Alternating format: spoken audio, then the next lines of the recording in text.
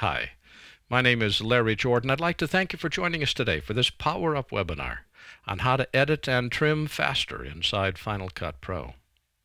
You know, over the years as we work with an application, especially if we're self-taught, it's really easy for us all to develop bad habits and things that slow us down as we're in the process of editing. That's what this webinar is all about. I want to show you how you can replace bad habits with good habits, slow techniques with faster techniques. I want to make it possible for you to make Final Cut Pro fly. This is really a fundamental series of examples that we're going to cover today. There's no great advanced technology, but sometimes we lose sight of the fundamentals and we get ourselves all tripped up on our own feet. That's what I want to fix today. Take a step back and look at the reason why we bought Final Cut in the first place, to be able to edit and trim our video. With that as a preamble, let's get ourselves started. You know, even simple projects involve dozens, sometimes hundreds of edits. Speeding the technical process of editing and trimming clips can save untold hours over the course of a single project. So this session today is designed to show you faster ways to accomplish the two most fundamental tasks inside Final Cut Pro: editing and trimming clips. Today I want to show you how to create and organize your sequences in the browser, show you faster ways to mark and edit your clips, illustrate special edits for special situations, explain what trimming is and why use it, show 11 different ways to trim so you can find the method that works the best for you. And throughout, I'm going to be emphasizing keyboard shortcuts. We're going to give you lots of them because I tend to be keyboard centric. And if I can do something with a keyboard faster than a mouse, I'm going to use the keyboard.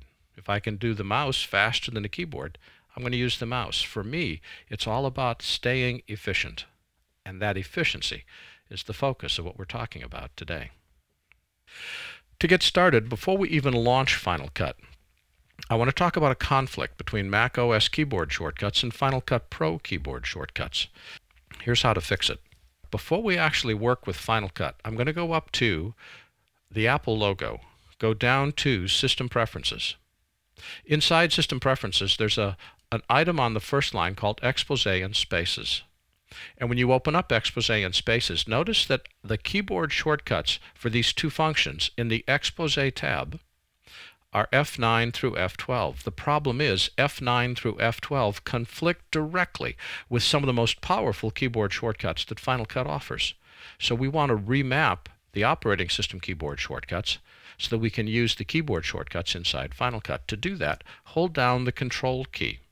While holding the Control key down, reset the pop-up to Control, that's that little house symbol there. Control F9, Control F10, Control F11, and Control F12. I really enjoy working with Expose. Being able to see all the different windows that are open inside an application or all my applications is a great thing. The problem is I also want to be able to use Final Cut more efficiently. So by remapping these keyboard shortcuts, I don't turn Expose off. It just means that if I want to see the dashboard, I have to hold the Control key down at the same time as I type F12.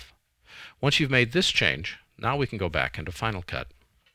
There's several steps that I want to review on the process of editing clips inside Final Cut. First, I want to talk about how to make sure your sequence settings are correct, talk about creating a new sequence, naming a new sequence, and configuring a new sequence. So let's go back to Final Cut again.